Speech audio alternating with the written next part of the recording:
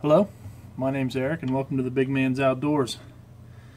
I am working on some loads for my 224 Valkyrie. I have a couple loads that I'm starting to see some results with, some decent results, and I want to recreate them to verify my groupings, make sure that they're consistent and repeatable, and also to shoot them through the chronograph and try and get some velocities, something I have not done, mostly for the reason being that I haven't had a chronograph at my disposal. So I'm just going through my brass prep at the moment. I'm deburring and chamfering. I have about 20 pieces that I'm going to reload this time. Alright, well that part of it's done. Now I'm going to clean out the primer pockets. I do this with every piece of brass that I reload. These are once fired Federal factory ammo that I initially started shooting when I got my rifle. I started just poking around with all the available Federal ammo that I had, and I kept the brass knowing that I wanted to reload. So my process, like I say, is I deburr and chamfer everything, and then I clean out the primer pockets on every piece of brass. As always, it's a labor of love, but that's what I do, and it's worth it to me. So I'm going to continue doing this, and then I will pick back up in a bit once I have this process done, and we'll talk about putting primers in and complete the rest of the process. I will be back in a bit.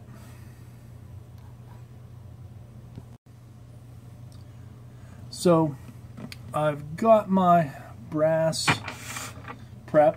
It's been deburred and chamfered, and I've cleaned out the primer pocket. The next step is for me to prime. I don't have a tumbler, so to clean my brass, I have a universal decapping die. I take all the spent primers out, and then I basically wash them in a solution of water and vinegar and dish detergent and some salt, and then I put them in the oven to warm them up, clean them off, or not clean them off, but to dry them out. Alright, so I got 20 pieces of brass. I do use Lee pace setter dies for my 224 Valkyrie. Let me get the shell holder out of here. And I am using Winchester small rifle primers for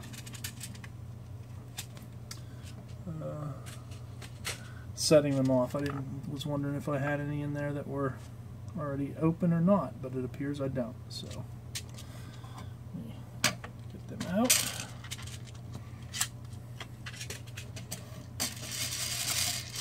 And I still prime with a press. I have a RCBS press that I actually got from my father. This was a press that I used to use when I was a kid when I would reload with him. So I'm going to go ahead and prime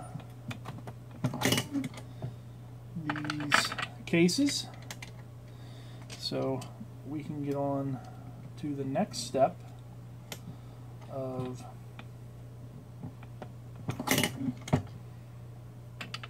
throwing the powder charge.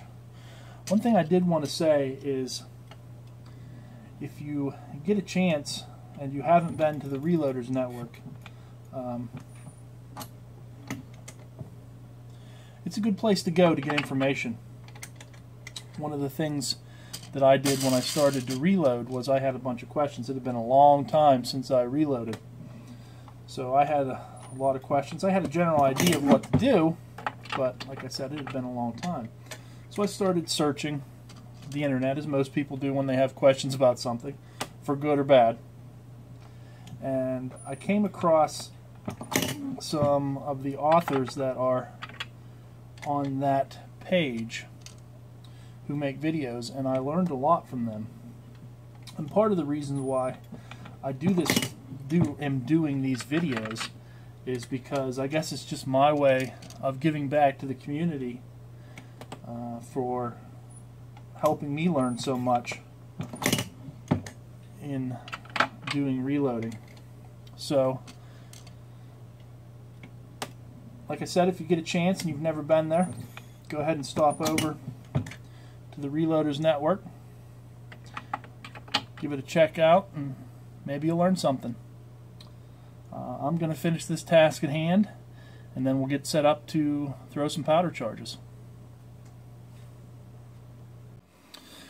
Okay, so I've got my brass primed and prepped. Now it's time for loading some powder. When I throw powder charges, I have a Lee perfect powder charge thrower, but I still measure every powder charge that I throw. This one's pretty good. It usually throws within plus or minus a tenth of a grain, but I set it to throw a little low, and then I measured on my digital scale. I have a Hornady digital scale that I use to get it, and then once I do that, I double check it on the Lee safety scale, just to make sure that everything is good and that I'm being extremely precise. First thing I want to do is I need to zero this and make sure that we are zero. I always zero my beam scale before I use it every time, just to check. It's just a habit I like to do. In the meantime, while that's happening, I'm going to throw a couple charges out of this to see where we're at and adjust it down a little bit. I'm using Varget to start with, and I'm going to be doing 25.5 grains of Varget on my first 10 rounds. So my scale's showing a little light at 0, so I need to change that. And then also what I do is I put my test charges in my trickler. So I need to increase this a little bit. That was 23.3 grains of powder.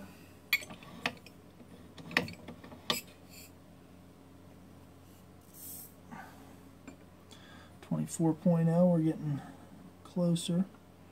Double checking my scale. It's looking good. My beam scale's looking good. Let's increase this a little bit. I want to get to about maybe 25, give or take, and then I'll trickle the last half grain of powder in. I found, so there's 25.0. Alright, my beam scale is good. And I always double check my zero. So every time I pour my charge out, I set my pan back on and double check my zero on my digital scale to make sure. So let's set to 25.5.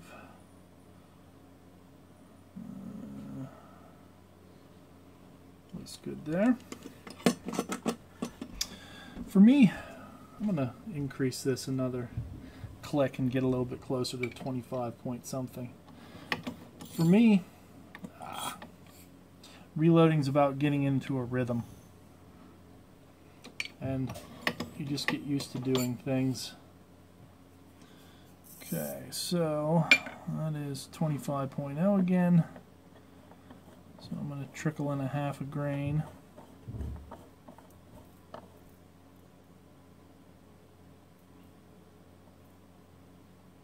Oop, just a hair too much.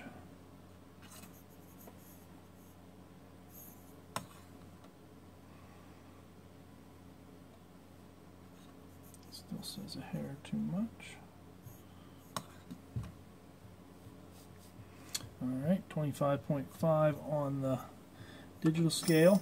Let's double check it on the beam, and while that's balancing out, I'll get my next charge ready. 25.0 again, so that's good. It's being consistent. That charge looks just a hair light, so I'm gonna trickle this one out.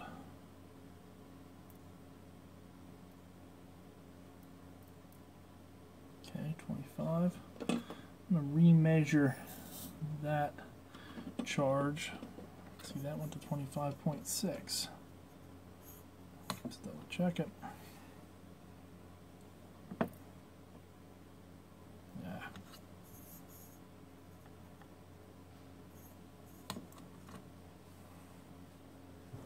25.4.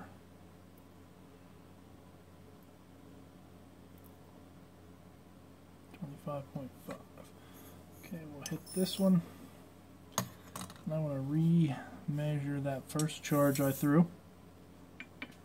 And sure enough, according to this, it's a 1/10 of a grain light. That's why I always double check for consistency. That one looks good on the beam, so we'll throw that.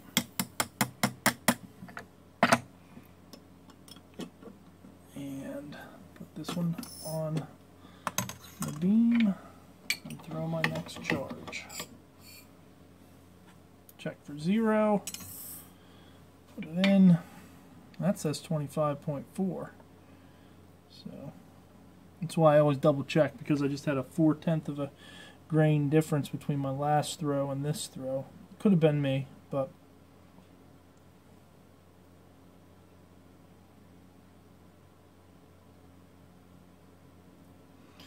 alright, this one's leveled out, looks good.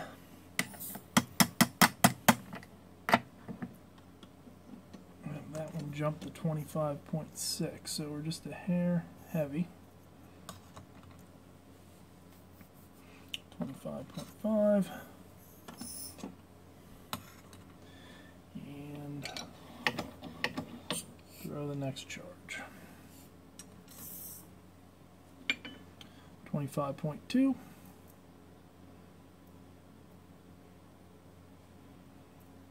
The other thing the beam scale does is it keeps me honest, so I don't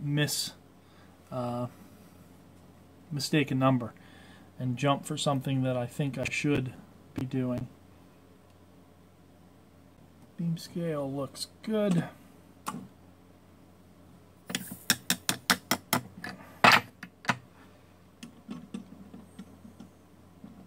This one's just a hair heavy again. Double check. 25.5 on the digital. And that's my process. So I'm going to continue to do this for my Varget. And then once I get done with that, I'll jump over to Reloader 17. So I will be back when I get to Reloader 17. Okay, so I'm back. I've finished my Varget.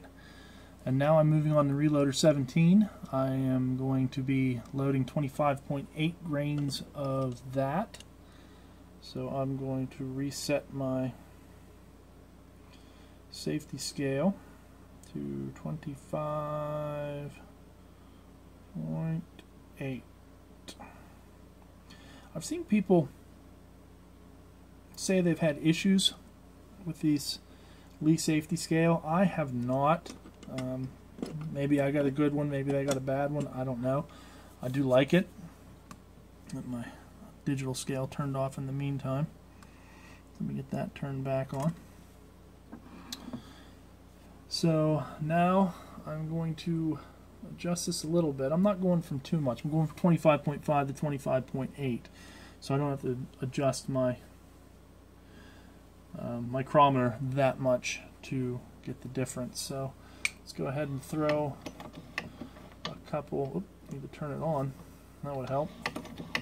Throw a couple charges here to see where I'm at with the Reloader 17. 26.0, that's a little bit too much. Let me back it down a little bit.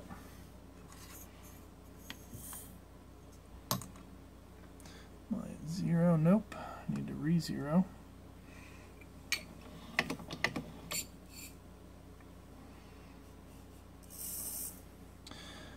I don't get this precise if I'm reloading pistol.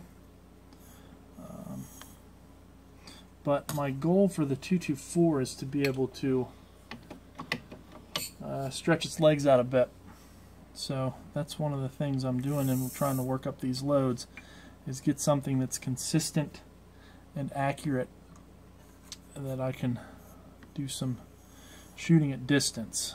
So that was 25.5. So let me throw this one and see if we are close to 25.5. There's 25.7. I'll take it because I need 25.8. So let me trickle a 1/10 of a grain in here. And for me, the biggest thing is consistency. I'm trying to get, you know, good groups at 100 yards for starters, and then I need to check velocities. Like I said, I didn't have a chronograph until just now, so I'm going to get these shot and see what their velocities are and go from there. Alright, so I'm weighing it in the beam scale now while I throw my next charge and get it trickled out. That one looks good. Go ahead and take that.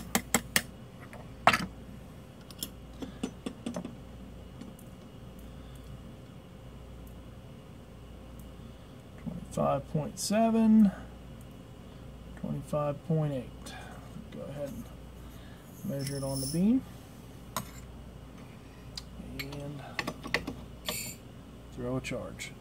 Well, I'm going to continue on with this Reloader 17, and then once I get that done, we'll come back to the next step, which is getting the bullet seated.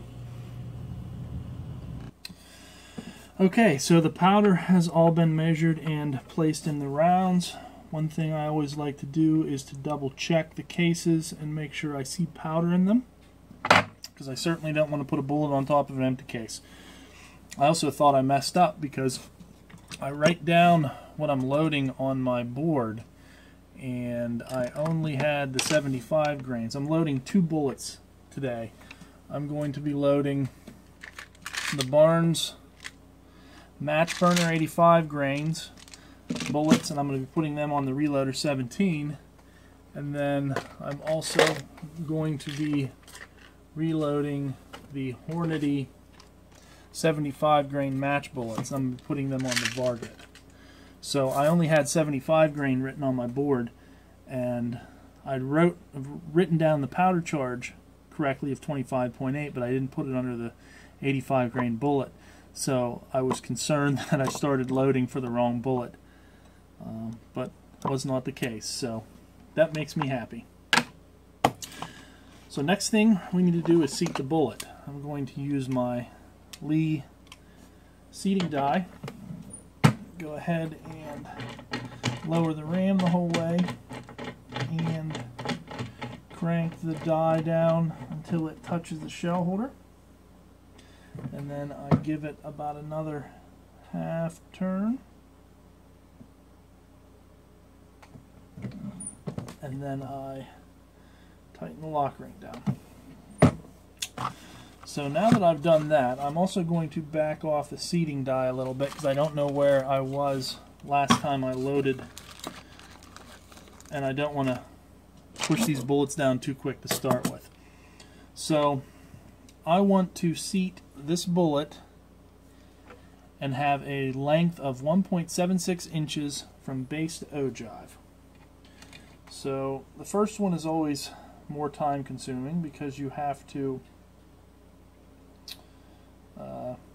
you know, work it down to where you're getting the proper seating depth. So go ahead and start that. I should be Oh yeah, I'm way too deep, or way too shallow. So I'm going to crank that down a little bit. Give it about a half turn. That's one thing I learned from the Reloaders Network, watching the people reload there, was that they gave their bullets, their shells, a turn when they were seating to try and, I guess, give it a more even seat. So I'm going to start trying that and see if it makes a difference. So I need to work my way down. Still not there yet, so let me get my caliper zeroed. Double check. And I am at 1.869, so I've got a ways to go.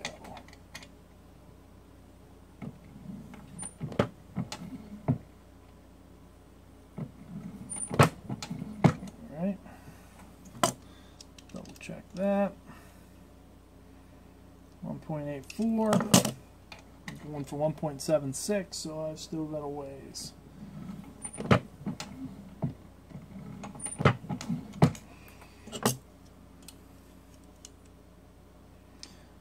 1.82.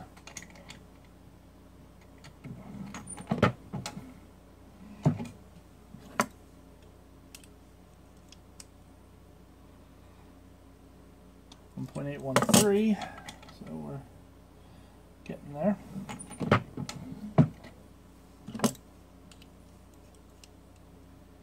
1.79.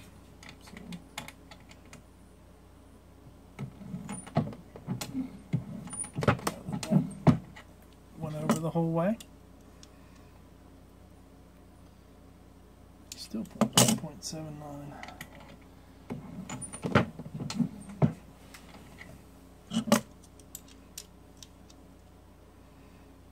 780, we're getting close.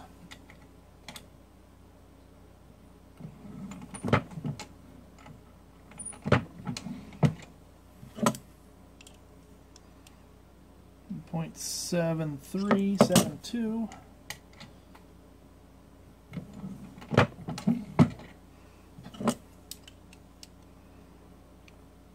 1.69068.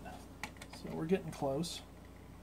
I found that I'd rather err on the short side, and if I want 1.76, it seems to be better to have 1.759 than 1.62.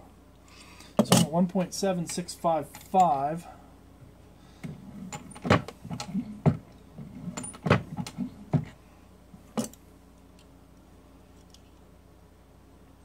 .7620.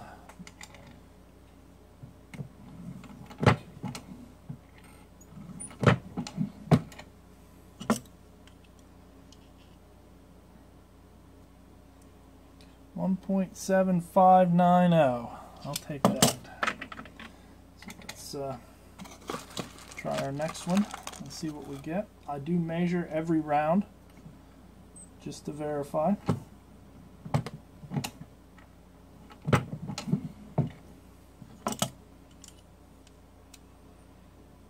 Well, that's 1.757, so that's a little shorter. Do one more.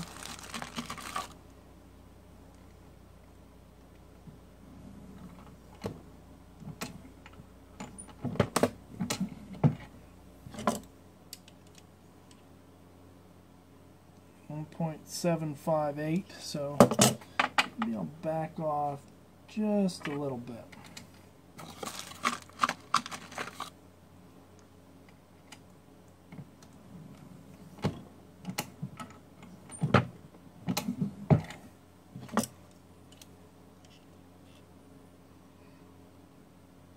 .7595.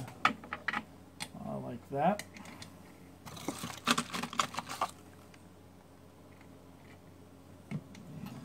Like I said, I push it in a bit, turn it, and then finish it. 0.76, that's perfect. Alright, well I'm going to finish the rest of these 75 grains, and then we'll move on to the 85 grains. Okay, so we've completed the Hornady 75 grains. Now we're moving on to the Barnes match burner, the 85 grains. So these I want at 1.78, so I'm going to back this off a bit and work my way down again.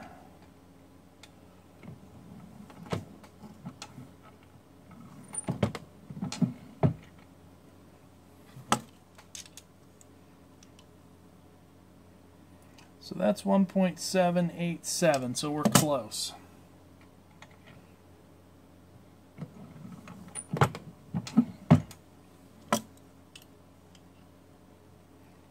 .783.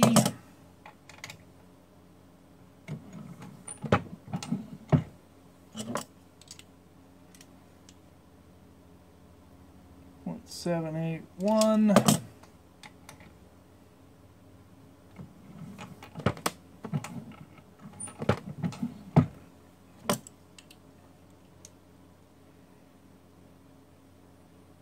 Still 1.785.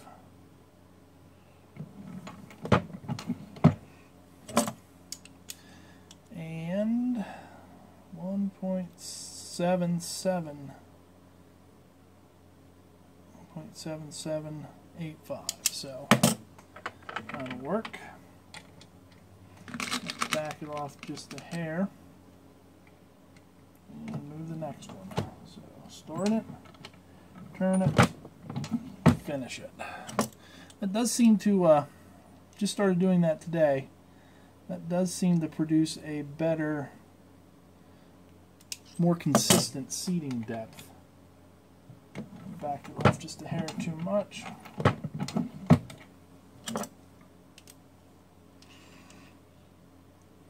0.78, 1.780, that'll work.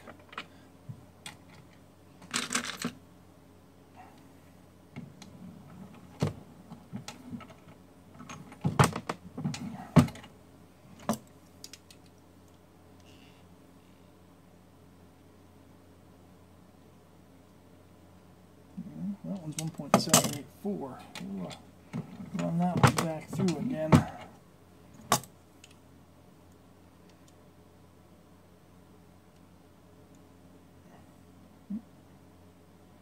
Still 1.784. It's interesting.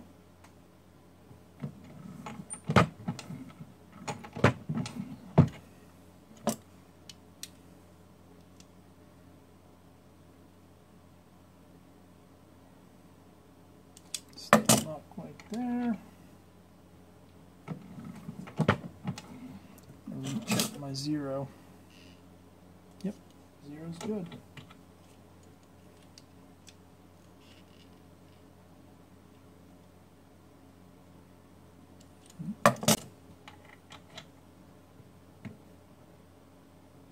I went the wrong way, to be honest. Maybe that explains it.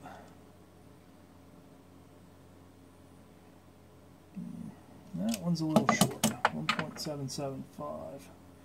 Let's back that off.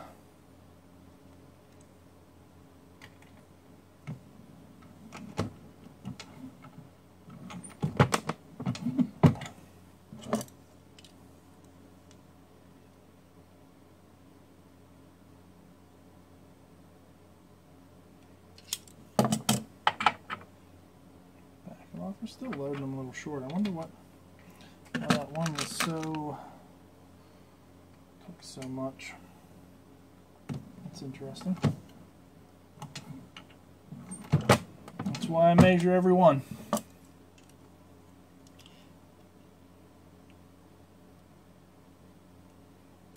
.782. Well, I'm going to finish this, and then we'll come back for the final step. All right, the bullets are all seated. The last step of the process that I do is I put a crimp on them. I don't know if a lot of other people do or not, but it's just one thing that I have been doing. So I'm going to get my crimping die out and get it set up. So I put the ram all the way up, take my crimping die, screw it down till it puts a little pressure on the ram. raise the ram and go another half turn. The other thing I do is I look at the top and make sure that the crimping jaws are together. And once that happens, I go ahead and tighten it down. So I'm going to take a look and see and kind of feel it crimp a little bit. Call that one good. Now I am going to have to take note when I shoot these 85 grains. There were two in the middle that were a little shorter than what I like them. So I'll have to make a note of that in my card that I put in my box, so that if something goes crazy when I'm doing that, when I'm shooting those, I know I might have an explanation for it. So I am going to finish crimping these, and I'll follow up when I'm done with crimping. Alright, so I have finished up with my crimping. I do crimp them because I shoot out of an AR platform. So I just like to have that little bit of extra tension around the neck, just in case. I hope you enjoyed this video. Like I said, this is just my reloading process. I can't wait to get out and give these rounds a try. I have been getting some decent results with them. I'd like to see what their velocities are, and I really hope that they group.